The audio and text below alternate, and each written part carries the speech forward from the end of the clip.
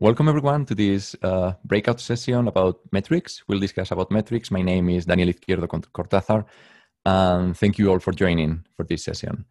This talk is gonna take like 10 minutes, and then we'll have another 30 minutes for further discussions and note taking, and then share back to the community. So this discussion is gonna be about metrics, but not in reality. So we'll discuss about goals, business goals, cultural goals, and questions we all may have. So indeed, I won't mention probably any metric, but the point is more about strategy and so on. So the first question I have for the audience for today is, think for a while about the most important metric for you. So we are in this room probably from 10 to 20 people, and if we think about this, probably we are having 10 or 20 different metrics, right?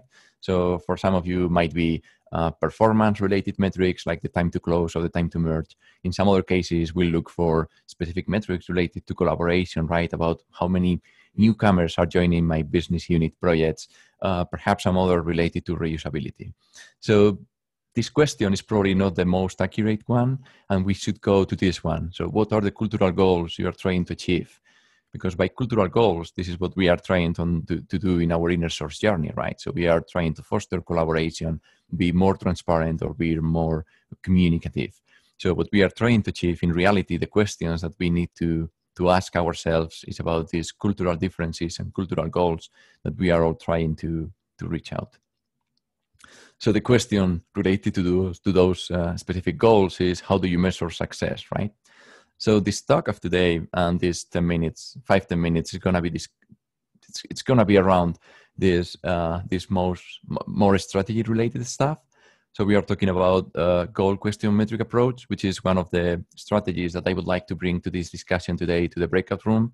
And having this way of structuring information and business goals or cultural goals is pretty useful. And it has been useful indeed in my personal career and in my years in Bitergia as co-founder and director of consulting. But I think it's been, we've fostered interesting discussions at the InnerSource Commons and other communities. We'll see some resources later at the end of the talk. So the goal question metric approach is about matching the goals that we all have in our minds as this collaboration or reusability or transparency or communication and land those goals into specific metrics. So if we think about the goal of collaboration, perhaps the final metric that we may all discuss about is how many newcomers we are having in the different projects that are coming from a different business unit, right? Or maybe if we go about transparency, maybe we may have another metric related that is how many people are talking in the open, or how many design meetings are we having in the open where everyone is welcome to join. So the idea is we have the different business goals that we are trying to achieve, perhaps in the short term or medium term goal, as for instance, this collaboration or transparency. And then we have a bunch of questions that are related to this. So one of the first metrics that we may have, if we go as an example for collaboration, is how many newcomers we have in our InnerSource initiative. And perhaps the second question is, how many newcomers are coming from a different business unit? And even perhaps a third question is, how many of those newcomers are currently reviewing code for a project that is not from their specific business unit, right? And then we can dig a bit more into these different set of questions during the discussions in the breakout room. But this is the way that you can help yourself when doing this kind of approach. And then at the very end, as you can see on the right side of the slide, is the list of metrics. So for each of the questions, we have a bunch of metrics. And then for each of the goals, we have a bunch of questions. It's not only this, but we can have this in our minds as well, this plan, do, check, act, where the idea is to embed into your policies that you are defining some specific KPIs to measure that success. So then we go to one of the first questions of the talk, right? How do you measure success? And this is something I would like to discuss with you during today's breakout room as well. So what are you doing? Are you looking for quantitative data? Are you looking for specific qualitative, in the sense of interviews with developers, perhaps surveys and so on? So, well, in any case, following this plan, do, check, act, the idea is at the plan level, we define certain policies. But then at the same time, we are defining the metrics, the questions and metrics that will help to identify if we correctly achieve the goals that we were following with this new policy. So perhaps we are trying to apply a policy related to improving performance in the code review process through, I don't know, maybe we are interested in training new code reviewers or helping newcomers with specific trainings. So is this policy currently working? So then we may have some specific metrics or KPIs that we may define.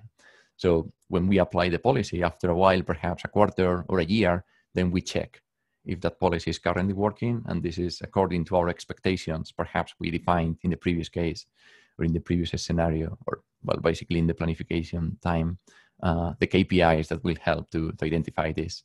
And then at the very end, if the policy played great, then that's good. So then we need to act. What's the next step? What's the next cultural goal that we'll try to improve? If not, probably we need to tune a bit the policy and try to improve certain areas, and then recheck again the metrics and how they are working. So this is all for kind of the framework for today and for the discussion for metrics. So we are all aligned and synchronized and using some common vocabulary. I would like to learn from you definitely what you are doing and so on. So let's share all together some resources that might be worth exploring after this presentation and well after the summit. So there is a book specifically focused on metrics. So you have the link here at InnerSource there at innersourcecommons.org/resources/books, and then the YouTube summit sessions that we have from the summit that took place in April, and the other one that took place in October. So there were several talks that they were focused on metrics. So I recommend you that you have a look at them. Another resource is CHAOS Community, which is the acronym for Community Health Analytics for Open Source Software. You can see Inner there because basically the same infrastructure that is being used in open source is partially used in internal projects or inner source projects, right? So we can think of GitHub Enterprise, GitLab, Atlassian Stack, and some others as Slack or Mattermost or any of these tools. So CHAOS is about having this kind of discussions, really metric oriented. And there are indeed some people bridging the community between InnerSource Commons and CHAOS. So we can discuss about CHAOS as well. So you can learn a bit more about CHAOS in chaos.community. Yes, remember, so InnerSource Commons is about the use of open source best practices for software development within the confines of an organization. And what we are trying to measure is the success of these specific policies in our own corporations. So thank you all for your time for these 5-10 minutes, and let's go with the discussion. Thank you for your time.